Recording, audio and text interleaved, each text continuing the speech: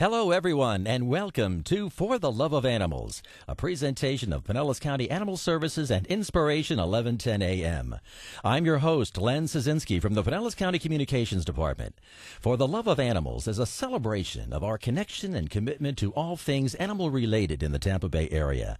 And during the next hour, we'll be sharing with you information about the animals we love and the services and programs provided by Pinellas County Animal Services. First up, right out of the gate this hurricane season, Tropical Storm Andrea was a surprise storm for residents of Pinellas County, and it created some heartaches for the Humane Society of Pinellas.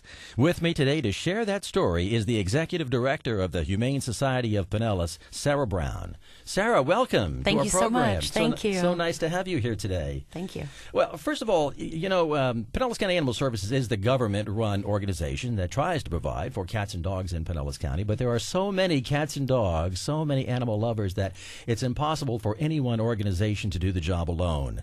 And organizations like the Humane Society are so important as partners to us with what we're trying to accomplish here. And we thank you for being committed to that role as a community partner. Well, we're certainly committed to it, and we're excited to be able to help Pinellas County in general and Animal Services. They're a great partner to us, and we have great collaborative efforts, and we want to be there for the animals in our community, so we want to be there to support them as much as we possibly can. Well, you guys do a fantastic job, and once again, our hearts and our hats are off to you. But you've got some exciting programs of your own going on this summer, so tell me about the Pick Me Project this summer. Well, the Humane Society of Pinellas was one of 50 shelters competing for $100,000. It is a contest through Rachel Ray and the ASPCA National Organization. And we are all competing to adopt out as many animals as possible into great homes from June 1st through the end of August. Our goal is to adopt out 999 animals in 90 days. So we're a couple weeks into it. We've already surpassed our June numbers from last year, so we're excited. We've adopted out more than 170 animals in the first couple weeks of June, and so we're kind of ahead of schedule. I don't want to jinx it at all, but right now we're looking good, and we're just going to charge forward and keep adopting out as many animals as possible. It's so amazing finding new homes for all those animals, and what a way for somebody to spend the summer with a new dog or cat. Absolutely. Yeah. Well, now the summer didn't start out so well for you. It was a little shaky. Yes. Tell me what happened on June 6th. Well, unfortunately, Tropical Storm Andrea decided to wreak a little havoc on our shelter. In the morning of June 6th, our roof decided it didn't want to withstand anymore. Mother Nature decided she wanted to play a bad joke on us and collapsed our roof. Unfortunately, it is in our adoption area where we were housing about 20-some animals, and we were happy to report all our animals were safe. Our staff was safe, so that was the good part of it. The unfortunate part is that area, because of different hurricane standards, is not insured. So it's up to us and the community to help us out to be able to rebuild and move forward. But what happened to the animals? I mean, it was raining. It was the weather was frightening, and dogs tend to get frightened in bad weather. They certainly do. And all of a sudden, the roof comes down on them. Yeah, well, everyone worked together to get the animals in different crevices of our shelter. We kind of had a makeshift shelter for about a day until we could figure out where we needed to go from here. Now, I understand Pinellas County Animal Services came to your aid. They did. They were one of the first people to reach out to us. Several people from Animal Services called us right away and said, what can we do to help? And during that time, we had about 34 animals that were coming to the shelter, and instead they offered to board those animals and care for them for a few days until we could figure out what we needed to do and get them back into our facility. So I can't tell you how grateful we were, because honestly, we didn't know what we were going to do. We were to the point where, what do we do with these animals? Are we going to have to put them in people's offices? Are we going out for pleas for foster? So they really saved us that day. I mean, they saved us for several days in caring for these animals. So we are just so grateful. Now, I understand that all the animals are back where they belong now. They are. They're back at our facility waiting for their forever home. We're slowly getting them processed and back into our adoption floor, and it's a little challenging because we can't use all the kennel area that we would like to right now. But yeah, they are back in our facility. Yeah, you were telling me that earlier, that you still have some repairs that need to be made. Yeah, we have a gaping hole in one of our adoption That needs kennels. to be fixed? It does need to be fixed, but we're thinking, maybe this is a blessing in disguise. The facility has been around. We've been serving the community for over 64 years, and some of the facility's a little old, so maybe it's time to look at and maybe start to rebuild.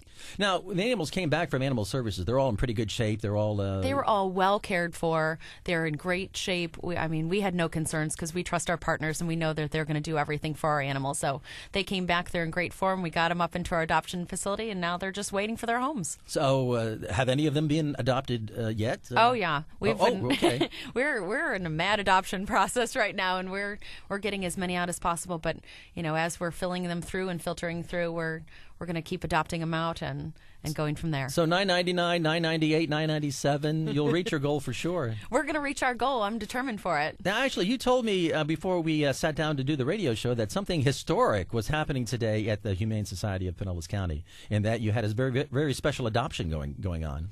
We are one of the only facilities, because we are a managed admissions facility, we are able to kind of decide which animals can be there. And so our animals can stay until they are adopted.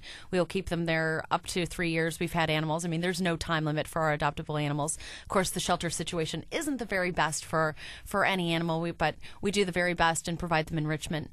But Coral, a 6-year-old Rottweiler who's been at our facility for, I'd say, a good 8 months now, is being adopted right as we speak. So we are really excited. Everyone's excited. She has some medical challenges, and we've done some water therapy with her to try to get her as adoptable as possible.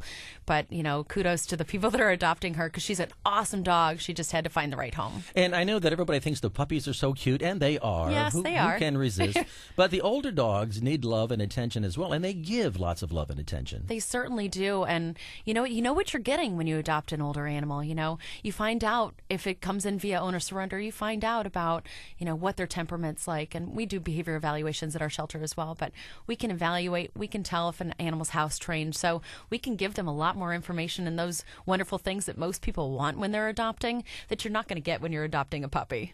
Now, if people want to help, if they want to help with your repairs, because as you said, that gaping hole is still there, and you're going to have to do something with that. Yes. If they want to help kind of get you back on your own 2 feet, get things back to normal, what can they do? Well, we're always, of course, looking for volunteers. We have an awesome volunteer manager, and we are always looking to build a more robust volunteer program. Certainly, we are a nonprofit organization, so we are looking for donations in kind, such as cleaning supplies, bedding, anything like that. If people have and they'd like to give that to the shelter, that would be awesome, as well as monetary donations, so we can keep moving forward and get that gaping hole fixed. Now, adoptions, as you mentioned, are up and running once again. Yes, they are. So are you open? When are you open for people to come browse the selection? We are open every day except for Wednesday. So during the week, we're open 11:30 to 5:30, and on the weekends from 10 to 4. And how many dogs do you have, dogs and cats, for people to choose from? I'd say right now, we have quite a selection. We probably have, on our adoption floor, I'm not waiting for spay or neuter surgeries at that point, because we do spay and neuter all of our animals before they come onto the adoption floor. But we probably have about 60-plus dogs waiting for a home, as well as a couple hundred cats and kittens. Couple of hundred cats and kittens. Yes. So the dogs get adopted quicker than the cats and kittens? Well, we just have the ability to house a little more cats than we are with the dogs. The dogs get separate kennels, and the cats, we have a lot of communal living for our cats because they enjoy that. So we're able to house a little bit more. Now, what sorts of animals are people looking for?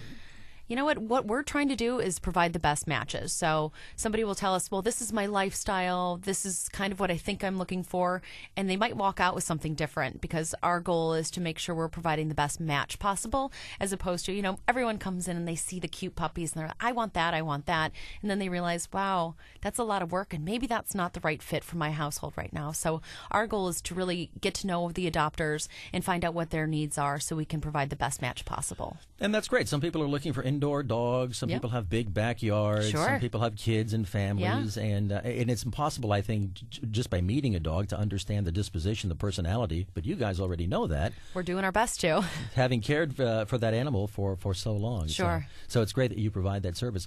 Where do you get your dogs? The bulk of our animals come from Pinellas Animal Services. Is that right? Yes, All certainly. Right. They are our first and foremost biggest priority for us. We want to make sure that we're serving Pinellas County. Sometimes we do get animals from outside Pinellas County if there are high-volume shelters. There's a lot of high-volume shelters in the south that tend to euthanize excessive amounts, and they've asked us if we have the room to be able to take some of their animals. So we do that on occasion as well. Well, I know we have a lot of great dogs and cats and animal services. I've seen many of them.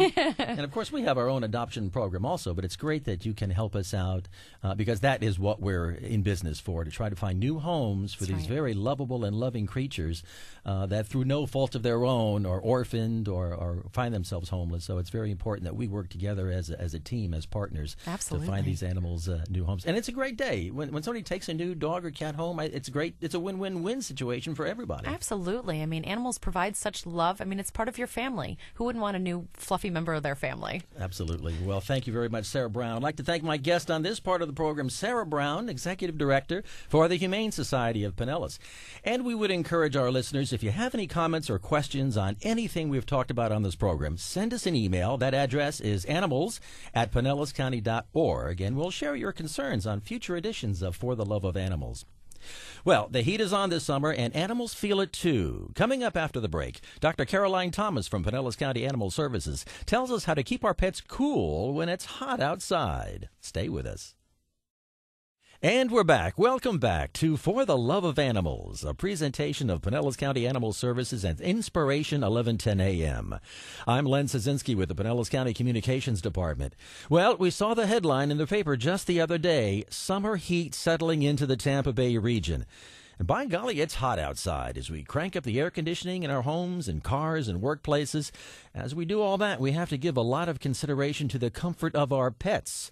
And with me today to share some advice on the subject is Dr. Caroline Thomas, Director of Veterinary Services for Pinellas County Animal Services. Welcome, Caroline, to the program. Hi, Lynn. Thanks for having me. Actually, before we get started on the last segment that we just did with Sarah Brown from the Humane Society of Pinellas, we failed to give the contact information for that organization, so I want to make sure people know where they are if they want to avail themselves of some of the services.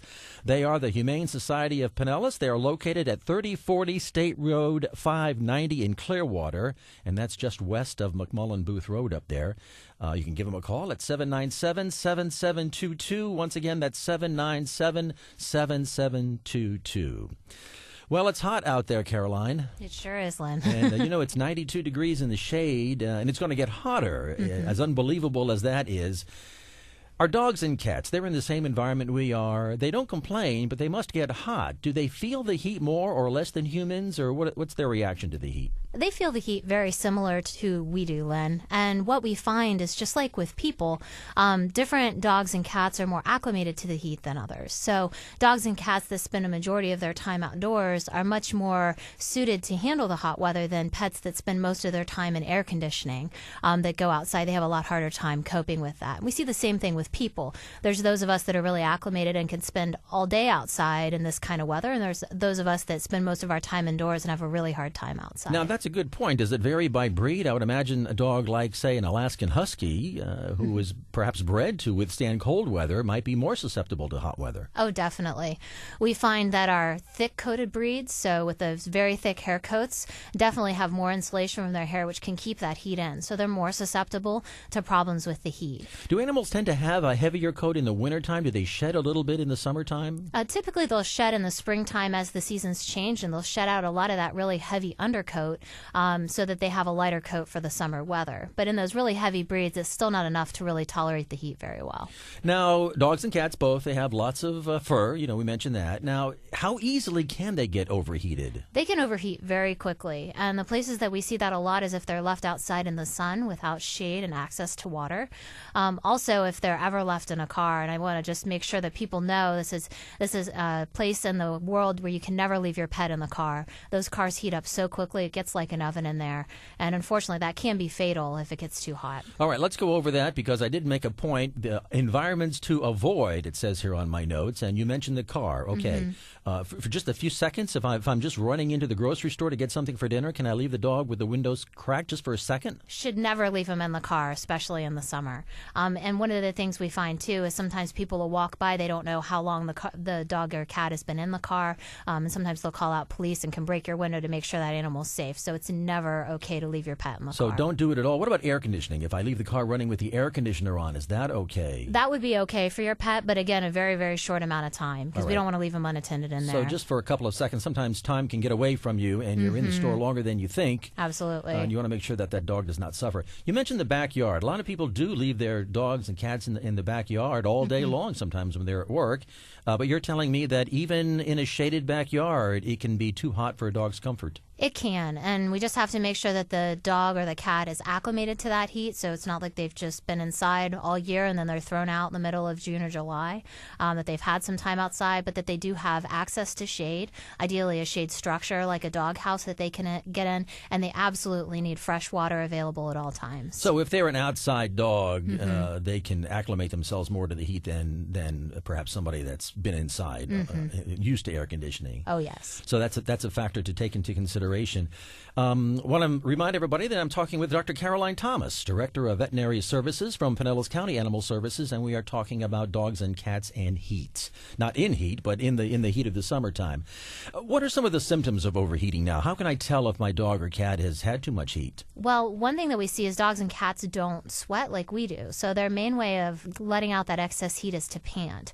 So panting excessively or really breathing hard can be one of the first signs that we see. What can happen if they get even more hot and it gets more severe is they can start acting weak. Their gums can either be pale or bright red. And then we can get to situations where they'll actually collapse. And if we start seeing any of those, that's a medical emergency. We need to address that right away. Because I know dogs tend to pant a lot. The tongue hangs out. It just seems when they're sleeping they do that. So is there a difference between a dog panting normally and a dog panting because they're overheated? Yeah, what we see is when they're overheated, they're going to be panting a lot harder and with a lot more effort than a normal, pant that you might see when they're just a little bit excited or when they're sleeping. So you told me that a medical emergency requires a trip to the vet. How can we identify that as being a true emergency? Well, definitely if we're seeing that heavy breathing, and especially if we're seeing any weakness or lethargy or falling over, they need to go to the vet right away. If they just seem to be breathing a little bit heavy, the best thing to do is get that pet and bring it into a cool area, ideally air conditioning, and give them a couple minutes to acclimate. And if that's something that's going to resolve at home, that should resolve pretty quickly. And if we're not seeing improvement or that pet still looks like they're really having a lot of discomfort or difficulty breathing, they should go to the vet. Now, I know on a real hot day, I enjoy a glass of cold iced tea with lots of ice in it. Is it a good idea to give a pet ice water? Oh, yes. Giving them ice water is a great way to cool them from the inside. But one mistake sometimes people will make is when a pet's overheated, they'll put them either in really cold water or spray them down with really cold water.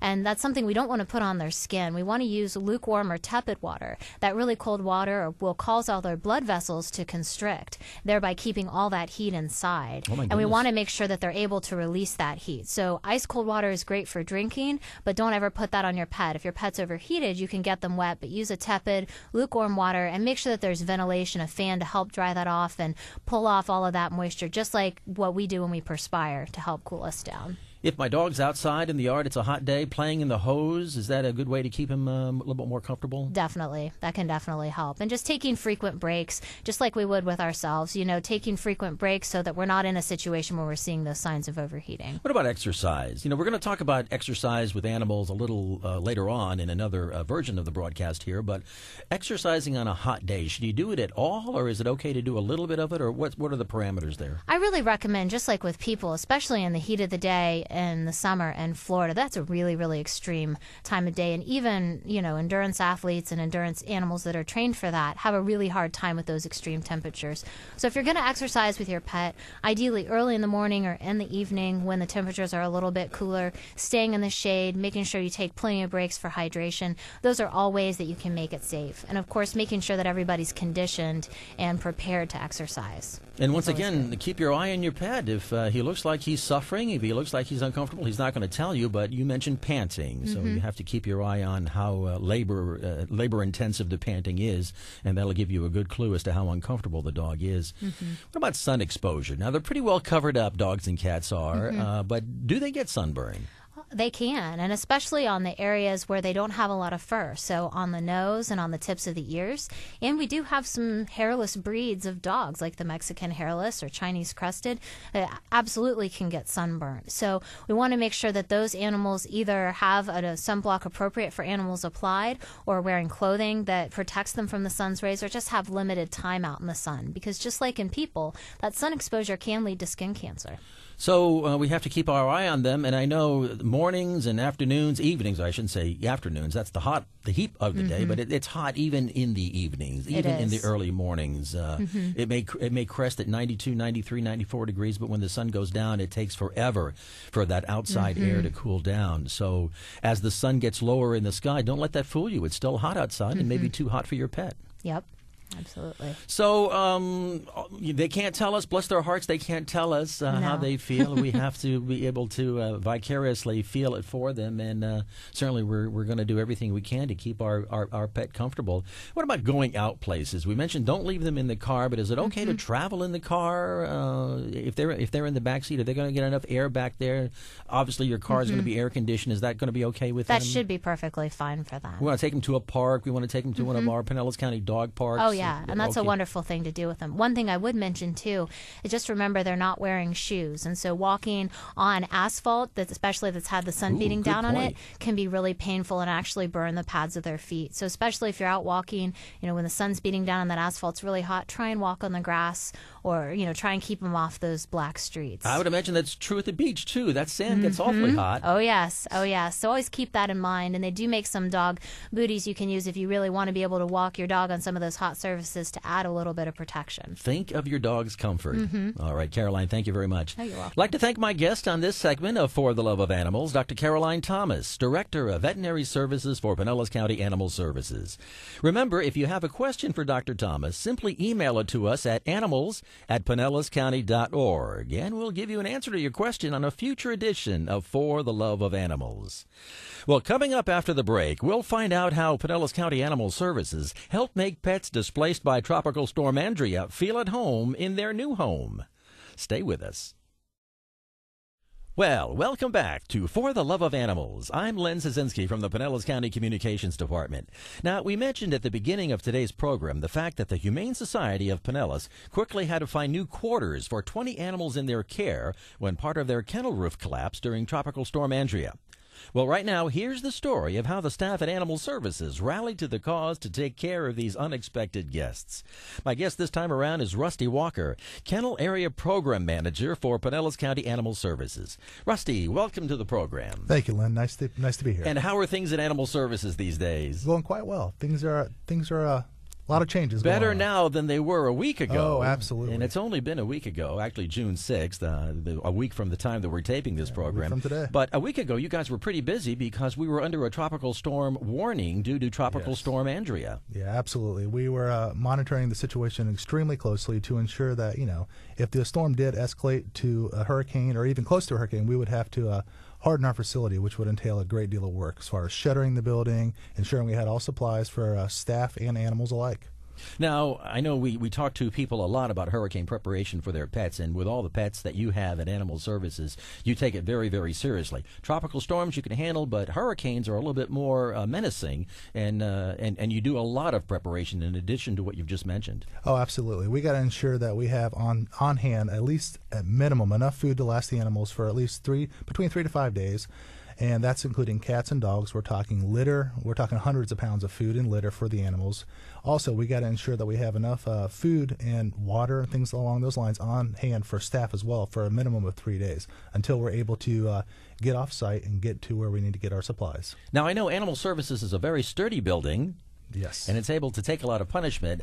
Not so with the Humane Society of Pinellas. They had some structural damage, and it caused quite a concern on their part, and I would imagine on your part as well. Yeah, absolutely. Our facility has actually been upgraded recently. We had our main lobby building has been hardened, so they reinforced the roof and all the columns around the building. But with that being said about the Humane Society, naturally, one of our first thoughts was the Humane Society, knowing that they're not as sturdy as us. So as soon as the storm passed, that was one of our first partners that we reached out to ensure that they were okay. Well, how did you get the news?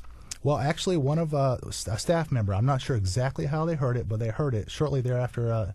They incurred the damage, and Dr. Caroline actually reached out immediately to them and to offer any assistance we could provide to them. Now, 34 animals, you guys are pretty much filled to capacity at any given day, and you may get one or two animals that come in during the course of the day, but here were 34 animals looking for new homes. How were you able to accommodate them? Well, my staff, a testament to my staff, they readied we have 3 kennels, and they readied one of the kennels. They prepared them.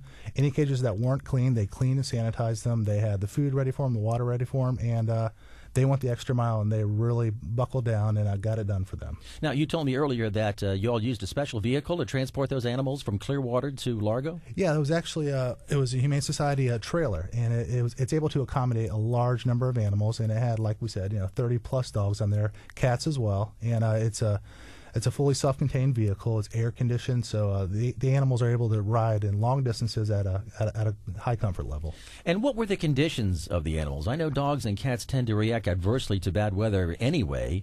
Were they hyper? Were they very excited? Surprisingly, they were calm. Oh, really? And I think that that's a testament to the staff of the Humane Society. They were well cared for. So when they came over on the ride, of course they're naturally a little bit shooken up, but they looked great. They came across in good spirits, and of course we took care of them too. We babied them when we took them in. We took our time with them, and sure, they all had nice little potty breaks, and they got to take a walk to get a little exercise. So we took care of them. And how long now? By this time, the weather had improved, so things were back to normal weather-wise. How long did you all have the animals? They actually the last couple dogs got picked up yesterday, so we had them from just about a week. So they were in pretty good spirits. Sarah told us earlier in the program when they went back to the Humane Society. That's a real testament to your guys' caring and attention to detail. And with that being said, I'd like to touch on with the volunteers, and particularly one of our lead volunteers, Gene Sanita. He spearheaded a project where he helped organize the teen volunteers that we currently have in the shelter during the summertime, and he was able to get these volunteers to a point where they're able to walk the dogs. So they were able to exercise all the dogs. Every single last dog that was there was exercised, it was walked, it was cared for, and it was loved. And I know volunteers are such a big part of the operations of animal services.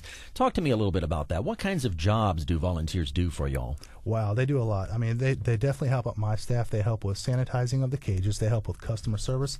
They'll do walkthroughs. They'll actually they'll impound animals from the general public and or an owner if the owner's there to surrender an animal.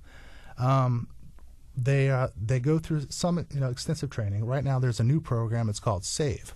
And it's through our volunteer services program coordinator, opposite Kelly B. Crafton and Jan Sebald. And SAVE, it stands for Shelter, Adopt, Volunteer, and Educate. And what this program does, it's a basic animal welfare program, and it teaches the teens basic animal welfare and how to exercise and handle the dogs. And I think that's a great opportunity for teens, especially in the summertime. They get so attached to animals. I can imagine when these animals do get adopted out, it must be a bad day for the volunteers. It's good and it's bad because they can see all their hard work and dedication and love that they put into this animal actually paid off. Now, adoptions are pretty much up, statistically speaking, these days. You guys are doing such a great job of finding new homes for these animals. Thank you. How many? Can you tell me how many animals, basically, like in the course of a week, you find new homes for? I can't give you an exact number, but I can kind of give or take at least. You got to keep in mind that we supply all the local Bay Area PetSmarts and various pet stores as well. So we supply them with each and every one of their cats they adopt out. Those cats come from our facility. So that number could be upwards of 60 to 100 cats a week, give or take. And that's including our facility as well, doing adoptions out on cats. And, of course, Sarah, earlier in the program, told us that the Humane Society of Pinellas gets a lot of their animals from y'all. Yeah, which is a huge asset to us. It's a benefit because the bottom line is we want to get out as many animals as we can. We want to save lives. We want to adopt. Now, we talked to her earlier in the program about what kinds of dogs people are looking for, and I might ask you the same question. Do you find it to be the same way? Are people looking for puppies? Do they want the young dogs that are all eager and frisky, or do they prefer some of the older breeds? What I find is people, their first inclination, they lean towards a small breed dog because it's cute. It's a Chihuahua, a Rat Terrier, something, a Beagle, something small, something along those lines. But for us, the small dogs, they go extremely quickly. So typically when somebody shows up later in the afternoon, they're going to find the medium range to larger breed dogs. Typically, the small breeds go first. How quickly can you find a new home for an animal that comes in? Well, after the hold time, typically we hold an animal for 4 days. And once they're evaluated by our medical staff and they're determined that they meet our criteria, and that is they have to their temperament has to check out, health of the animal, medically they have to be sound. But once they meet our criteria, which is not real stringent, once they meet that, they could be placed in a matter of a couple days afterwards. That's great. That's great. So they can come in and we can get them out as quickly as humanly possible. And I know you mentioned checking the dogs and cats out medically. I know you all do a great job of making sure that they're healthy, that they're all spayed and neutered. Absolutely, yeah. They're checked for heartworms. They're checked for there's a slew of tests they run, medical tests they perform on them just to ensure they're healthy. We want to adopt out the highest quality dog that we possibly can. We want to stand behind these dogs and cats. And also there's the temperament test. There's a food aggression test. So it's a pretty thorough examination. And you also have a few tests for the owner as well. I understand. Yeah, absolutely. We just we want to ensure that the animals that we're placing that they go to good homes. So we're looking into them not too deeply, but we check with the landlords. We ensure that yes, these people are allowed to have a cat or a dog at their residence, and we want the best for both parties involved. Do you ever have a situation where somebody might bring a dog back? Maybe it was a bad match, and somebody might bring a dog back looking for a replacement or a different kind of dog? It has happened, and typically in those situations, we try to educate and work with the individual, and give them solutions, possible answers, possible things they can work with. And if that doesn't work out, naturally, we're going to take the dog back, absolutely. But I know from talking with you all that so many times your research in advance, your preparation in advance, makes for perfect matches. And I know a lot of these people will come back, like, for example, during the annual Animal Services reunion, yes. They will come back with animals that they have adopted. Both Absolutely. of them are very happy. Yes, absolutely. And it's quite an event to participate in because you see dozens and dozens and dozens of happy families. Yep. They all started out at Animal Services. Absolutely, and that's funny you say that because we actually had a meeting today. Today was our first meeting for our upcoming, in December, our what we call, it used to be called kind of an open house, and now it's called the Pause Cause. Okay, sure. But today was our first meeting, and we're kind of hit the ground running today. Got the wheels spinning, and we're starting doing our research, doing our homework, and getting our ducks in a row so we can throw a bigger and better Pause Cause than we ever have before. Now, summer is here, and you guys have a lot of summertime promotions as well. We're in the middle of June here. We got July and August coming up. So what can people look forward to if they're looking for a deal on an adoptable animal? Absolutely, and it's funny you say that again because right now our adoptions are reduced. Typically, our adoptions for our cats and dogs are $40, and that includes the licensing, the spaying and neutering of the animal, and the rabies shot and all their vaccinations. Right now, that same animal is $25.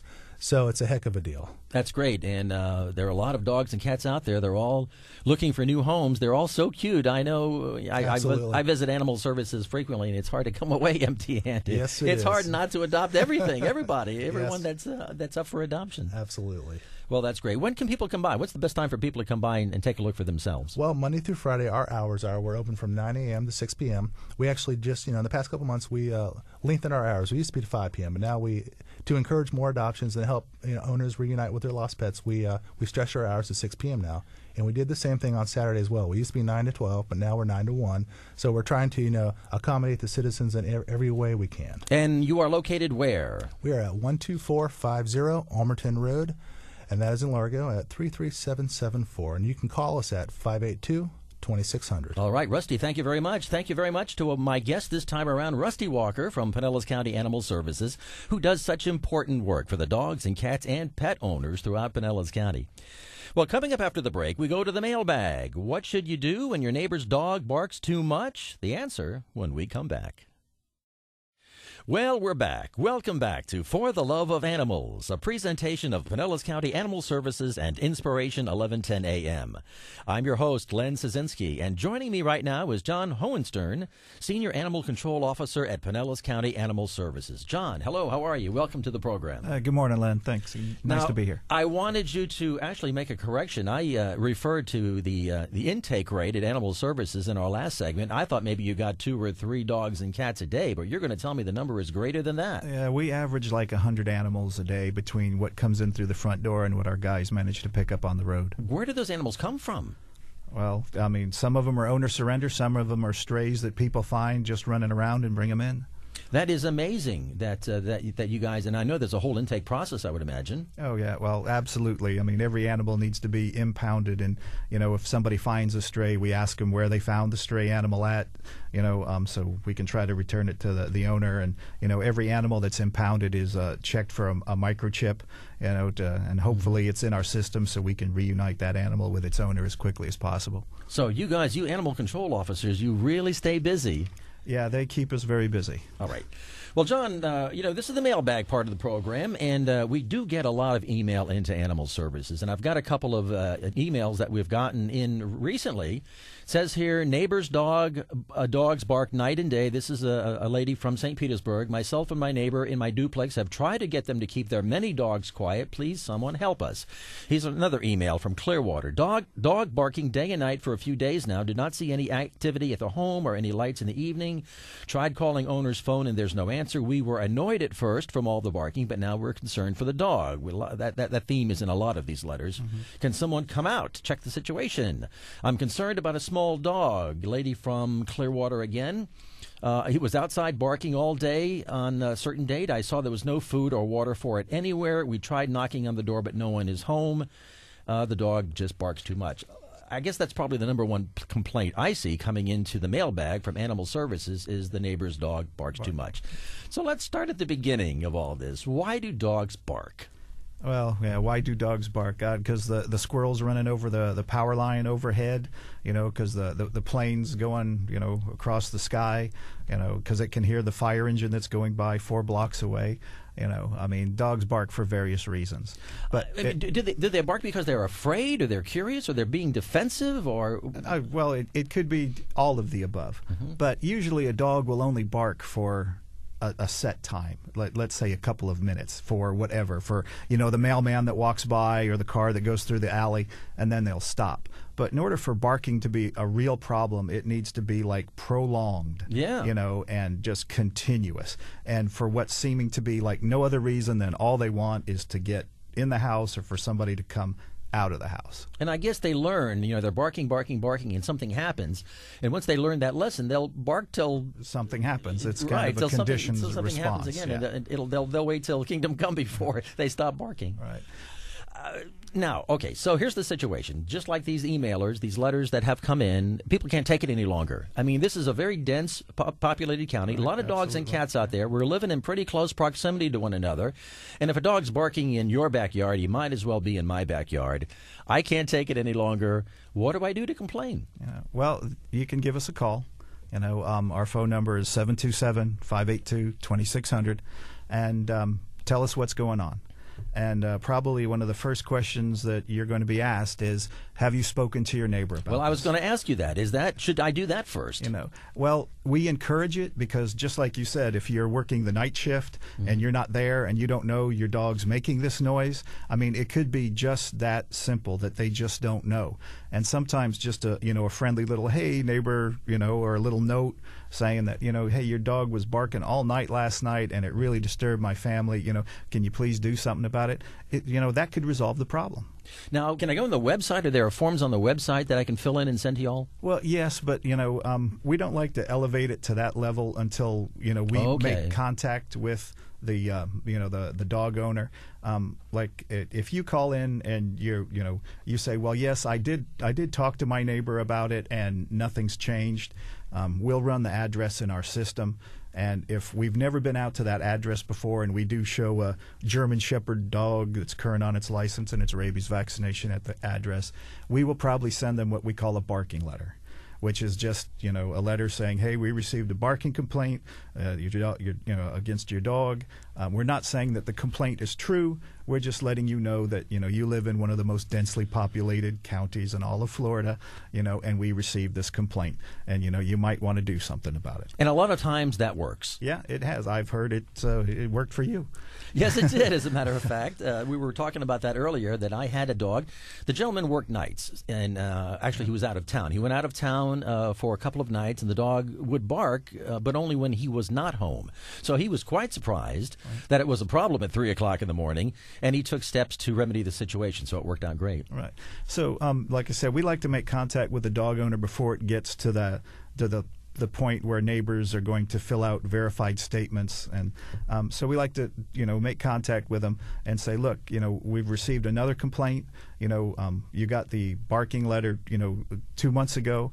Now we're being told that the barking hasn't stopped, and then we counsel them on what might happen if two neighbors get together and fill out a verified barking statement. Do you do this by phone? Do you go pay them a visit? No, we'll send somebody out to visit them at this point, because we need to educate them as much as we need to educate the people that are bothered by the barking. Now, according to some of these emails, some of these people have some rather surly neighbors, and sometimes talking doesn't do any good. Right, and and understandable. But then there is some recourse after the initial contact. They've got the letter, they've got the visit from the animal control officer telling them, look, if two of your neighbors are willing to fill out a verified barking statement, which is basically a schedule of a week that at least two neighbors from two different residents will fill out and they keep. And if there is a time and date on both statement forms that get sent in that these neighbors were bothered by the dogs barking, we will issue a citation based on these verified statements from at least two neighbors. And I guess you have to have that. I think in some situations, dogs will bark. Right. I mean, even the best behaved dogs will bark. And I think sometimes neighbors are just so incredibly sensitive to that they overreact. Do you find that to be true? Well, it could be. There are dog people, there are cat people, there are some people that don't like any kind of animals. So, and then, it being in the most densely populated county in all of Florida, people move around a lot. So, the nice little old lady that used to live next door and be so quiet, now she's moved and somebody's moved in with a big dog. And they're from Texas. Yeah. And they're used to just leaving their dog outside, and so it barks. It's not a big thing when your neighbor's half a mile away, but when your neighbor's just right there, it's a problem. So we're back to the situation where we do have now. I went over to my neighbor's house, and she lives next door, so she's got a form, I've got a form, we've filled it out, and sure enough, there's that dog barking at 3 a.m., just constantly. So we have these forms, we give it to you all, and what happens after that? We verify, that on a specific time, date and time, that at least two neighbors were bothered by the barking of the dog. We verify it. We make sure that it has to be a notarized statement where these people are, say it's it is a true and accurate statement of what happened. And if we do issue the citation based on the statement forms, both of these neighbors are going to need to show up in court and tell the judge, yes, so be prepared for that. There is a problem here. So once everybody knows that, we will issue a citation to the dog owner, but only after we've made contact with them, like I said, via a letter or via a visit. And I'm going to guess that citation is pretty effective if it comes from the judge. If the dog owner contests the citation, it's a $123 citation.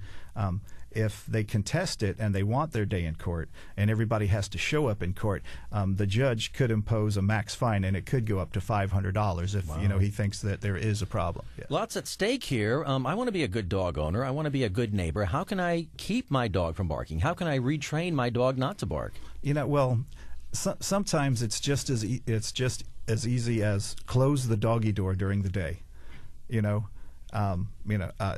that's it. Sometimes these dogs have the ability to come and go, and they'll get out and bark for a couple minutes, bother somebody, and I've got a doggy door, and then you say, we've got raccoons in the county, we've got alligators in the county. Sometimes maybe a doggy door isn't the best thing to have. But there are also on the market several barker collars that you can buy. Well, I was going to ask you, I've seen some of those on the internet, these devices that maybe you put it on a tree or something, and it's supposed to emit a high frequency pitched sound that dogs don't like to hear. The ones that have been the most effective, that I have seen, have been the collars that either emit a scent, like a really strong orange scent that the dogs don't like, or that do give them a little bit of a shock. But that doesn't really hurt the dog, does it? No, it just kind of gets their attention or whatever. It's, like it's a behavioral response, barking, a little pain, no barking. Yeah. So keeping them inside is pretty much the first line of defense. That's right. I mean, because if the dog's inside where it belongs, and especially in the summer when the windows are closed because everybody's got their AC cranked on, that solves a lot of the problem right there. Well, we hope for a quieter neighborhood, and John, we appreciate the efforts that you all are doing to ensure that is so. No problem. Take care. Well, that brings us to the end of our program. I want to thank our guest this time around, John Hohenstern, Senior Animal Control Officer with Pinellas County Animal Services. You have been listening to For the Love of Animals, presented by Pinellas County Animal Services and Inspiration 1110 a.m. Be sure to be with us next Saturday, 11 a.m. to noon, right here on Inspiration 1110 a.m. for another episode of For the Love of Animals. And if you have any questions or comments on anything we've talked about on the program, just send us an email at animals@pinellascounty.org or give us a call at area code 727-582-2600. For more information on Pinellas County Animal Services, including photos of the dogs and cats up for adoption this week, go to our website, pinellascounty.org/animal services, one word. Once again, thanks for listening. I'm Len Szynski with the Pinellas County Communications Department. Join us next time for The Love of Animals.